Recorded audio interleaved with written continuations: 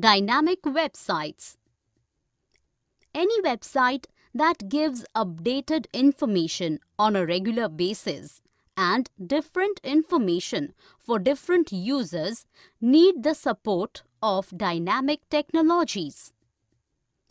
Active Server Pages ASP, Java Server Pages JSP and Hypertext Preprocessor PHP are used to construct dynamic websites.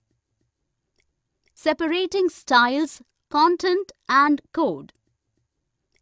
You must have observed in the websites that coding, design elements and the content all have put together in the website that makes the website slow and is difficult to edit.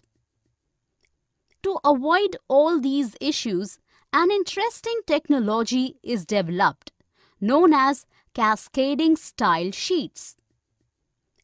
This technology allows placing the color, content, design, font size, layout in a separate file known as style sheet file.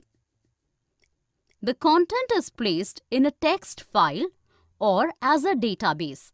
The HTML code and other codes for supporting dynamic website are placed in the web page. The style sheet and the web page both work as a template and have predefined style elements. When the user calls for a page, the content, the style and the code are combined together to generate a web page. The use of cascading style sheets and databases now allows you to concentrate on content development. Once developed, the style sheets, the database and the web page code will remain fixed unless you wish to modify it. New content gets populated into the database, making it very easy for website content to be renewed frequently.